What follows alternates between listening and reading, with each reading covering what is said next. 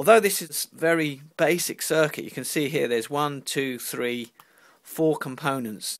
There's a lot of interesting stuff going on here, so I'm going to go through this now quite slowly so you can understand how this circuit works. So the first thing we're going to do is, this is the circuit here. Now all I've done is I've simplified it here. When you look at the Arduino, it'll have this sequence of pins. It'll be the digital output pins, and on one end you'll have the ground pin, and down here I've placed it into pin 9. You can choose any pin you like, but the code's written for pin 9, so I've set pin 9 to be the output.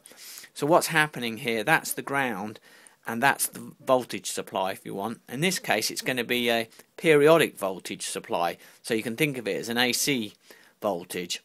So that you can visualize this better, I've just redrawn it down here.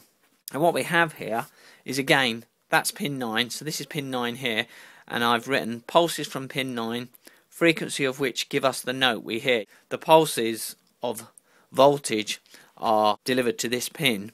Now, as you know, well, you may or may not know, a capacitor is a short circuit for frequency pulses. So, given that, if this is a frequency pulse, in other words, if we're getting a lot of these pulses per second, then the capacitor won't have enough time to charge up, and it'll look like a short circuit. So you might say, well, why even have a capacitor there if it's being treated as a short circuit? Well, I'll explain that in a second. Just think of that as just a short circuit, because that's what's happening with these very fast frequency pulses.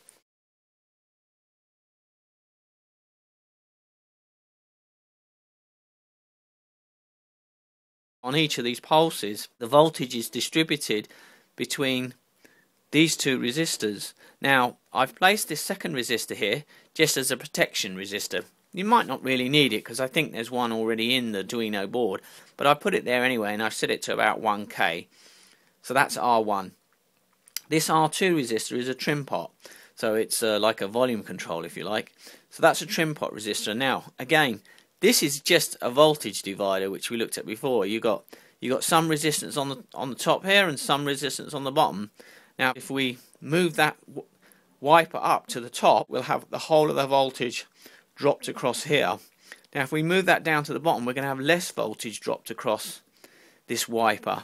In other words, across this speaker. So that allows us to set how much current flows through here. Because if there's a higher voltage here, you're going to get more current flow through this part of the wire here, which is wound around this cylinder here, and then it comes down to ground. I'll explain how that works in a second. Now, if you move that wiper down to the bottom, you're going to get more voltage drop across the top part of this resistor, and hardly anything, only the bit that's dropping across R1, which is a much smaller resistor. So you're going to get less current flowing through here. So what's the reason for the capacitor? Well, what it does is it blocks the low Arduino DC voltage. So what I mean by that is, as I said before, the Arduino's low voltage is between about 2.5 to about 0.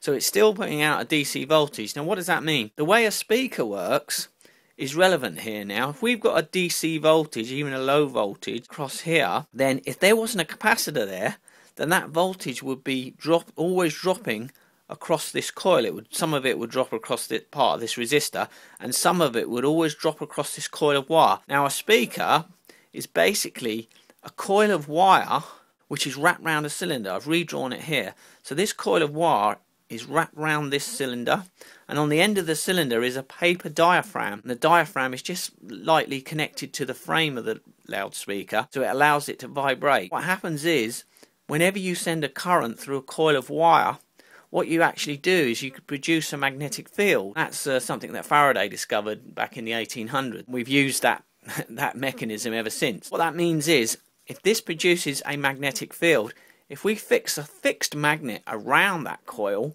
then the two magnets are going to react with one another. And I don't know if you've ever tried to push two magnets together with the same polarity, north and north, they repel each other. Whenever this voltage changes, you're going to get a change in magnetic field. So what happens is the voltage will swing between low and high. When that happens, the current goes in and out. When you've got current going back and forth like that, you're producing a magnetic field through this coil. Because it reacts with this permanent magnet, it wants to get away from the permanent magnet, so it moves back. When the current goes in the other direction, it's forcing the other way around it, it wants to go forward. So every time you get a current that moves back and forth, you're going to get this speaker move back and forth in complete harmony with the way that current is moving back and forth. That means the diaphragm then is going to move against the air, and it's going to rarefy the air back and forth, and that movement of the air reaches our ears and we hear it as sound. If we didn't have a capacitor there, then we'd have this fixed DC voltage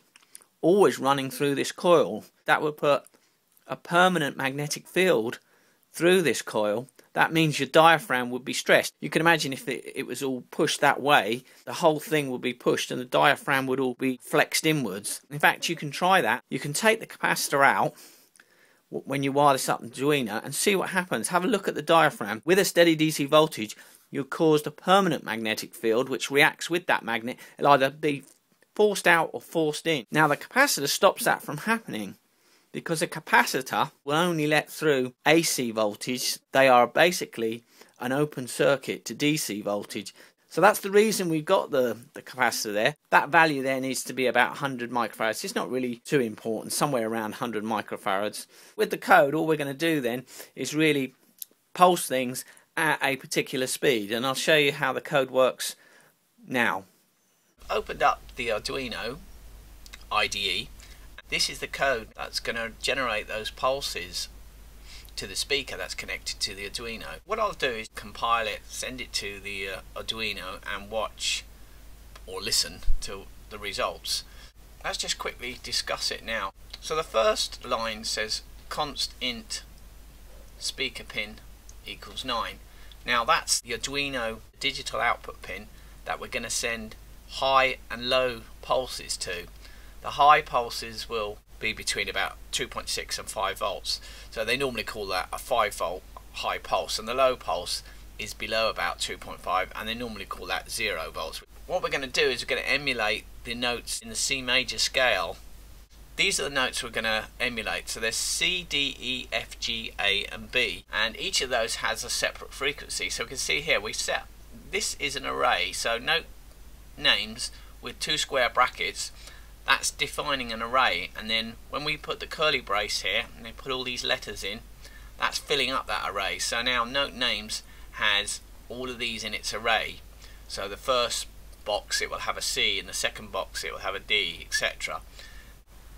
Note names array is a char array. What char means, it's an individual character, because that's all we need to store, so we've just set it as a char. So these are just individual characters.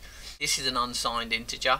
Now the reason it's unsigned is we're not going to have minus numbers here, so we just put unsigned. You could have just used an int really, it's not really necessary to use unsigned, but put it in there just to explain the difference between signed integers and unsigned integers. Unsigned integers means there's never going to be a minus integer here. You're mapping these to these letters. So C is in fact 262 Hertz, and if you go up here to A, because A is always 440 Hertz, so you can see that the second to last one here is 440.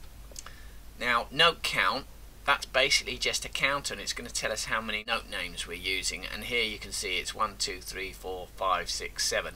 Now you might say, oh, there's only 7 notes anyway. Well, actually there isn't 7 notes. You could have an octave higher, and you could define an octave higher or a couple of octaves higher. So you could have C an octave higher, which would be, you know, twice that value. But we're only going to use these ones, so we only need 7. So that's been put there. So if you do want to include more notes later and you want to add those frequencies and come up with your own tunes, you can do that. Now this command size off, it takes note names and it counts how many entries there are. So this counter, which we called note count, and because there's 7 in here, that's then set to 7. Now we've got the actual musical score. This again is an array, and it's a char array again, and you'll notice in this string what's going to happen here is this score is going to hold each of these. So you're going to have, in the first box you're going to have C, in the second box you're going to have all the way up to the last box, and then all those little boxes will be stored in this array called score. So this set of notes here will represent a piece of music. So we'll listen to what that sounds like in a minute. Also we've got this other variable called score length. Now that's doing the same as note count. It's counting how big that score array is, and it's storing it inside a const byte We set the score length to the size of this array, and if you count them all up, that would be equal to score lengths, because we've used size of again, yeah? So it says here, number of notes in the score. The other thing we're going to do is each of those notes is going to be given an amount of time to play, and that's what this beats means. So you can think of that as keeping time. That's kind of rhythm, yeah? So for example, in here, the 7th note here is 2 units long, so we're making that a little bit longer than the rest of the notes. So that's another array, and here, these are just being set up here to set the speed. Now we've got the setup again, and this time we're going to set the digital output pin, which is speaker pin, and that we know is 9, so that pin 9 is going to be defined as an output. So that's all the setup does, and then for the rest of the program we're just inside this endless loop again, like the other program. That loop will continue running all the time. It's going to look at the score length, so remember the score length is the length of this musical score. We're going to run through all of those letters, so this loop here will loop through each one of those letters, and you can see in here it's going to index, so you're going to go from I equals 0 to I smaller than score length, and then we increment I. So in the first loop through, I is going to be 0, and then we're going to pick up the beats array. Remember, that's the same number as how many was in the score length, and that gives us the beat for that note. So that's the other thing I didn't say. Each one of those matches one of these, so that first lot will match the first lot in here. So that has to be the same length as this, and then you'll get all of the notes will be matched up to the amount of time that they've got to be waiting for.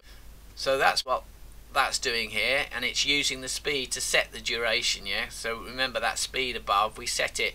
We always have to manipulate our numbers a little bit so that we get real time as opposed to the Arduino time, which is in milliseconds. So that's what we do with the speed here, yeah? And then finally, in that loop, we call this function, I'll go through the function in a minute, called play note. So that's going to take the score, I, and we've worked out our duration on this line, yeah? So we pass these through as arguments to this function that we've defined called play note. And then it just continually goes through that, and it will play each of those notes one by one with the duration that we've given it. I mean, you could speed the duration up by increasing this speed value here. So if we go up to the top here, we could actually increase the beats or slow it down by changing this number, so you can play around with that. So that's what that beat's about. So that gives us our duration, and that will play each note given that duration. And then once the whole score has been played and completed, then it'll wait for 4 seconds and then do the loop again. So that's really how it works. Now we can just go through the play note function. So remember, the play note function, it takes a letter, that's a note, and the duration. So here we can see it's picking up the note, which is a char, and picking up the duration, which is an int.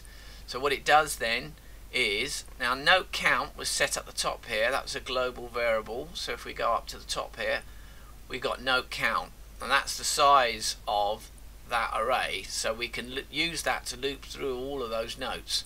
So that's what we're doing here. We're going to loop through all of those notes, and what we're going to do is try and find that note, and we're checking if the one that's passed through is equal to any of those note names in that array that we defined at the top.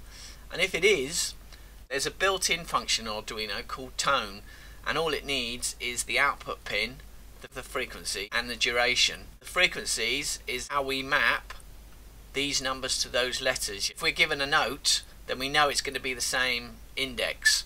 So that's okay. We know we're going to get the same index in the frequencies, because the frequencies is a one-to-one mapping. Whatever the frequency is in the frequency array is matched exactly to that note. So for example, like I said, the A note is 440 Hertz. So if this note name happens to be A, then we know that frequency, that the second to last entry in that frequency array is the frequency for the note A. So then we're sending the note A through along with the duration to the tone, and that's it. That's all this does. If you go through this code very carefully, it's quite simple to understand what's going on. We could put in any musical score we like here. If you want to change this musical score, then the beats has got to match with the notes. So that number 1 there matches with that number C, and the very last number there in that beats array 2 matches the very last note in here, C. If you want to add more notes, for example, if you want to have the octave above this range, then you're going to have to add more frequencies as you make that array. And again, they're a 1-to-1. 494 maps to the B, 440 logically maps with the A, and with the score, the beats match up with each of these letters. So that's the only thing you'd have to change. If you wanted to put a new score in here, you just have to add a beat for each letter you add the right frequency if you wanted to add more frequency. But really, I mean, you could just use these notes and come up with another score just using these notes. The one thing I will say is the Arduino is not really designed as any kind of synthesizer or anything. So this is going to sound like a really early 1970s, you know, computer game or something. There isn't anything sophisticated going on here. It's a very, very metallic sort of sound. What we'll do now is we'll compile this and then send it over to the Arduino and listen to what it sounds like. So I'll do that now, and we'll just start to compile it. And now it's compiling, and there we go.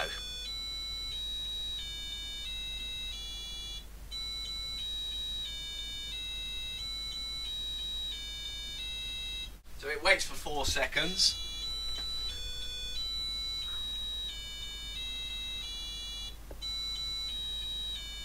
I don't know if you can recognise that. It's not a wonderful reproduction, but it's an attempt. But you can play around with that and modify that. Anyway, let me just stop that.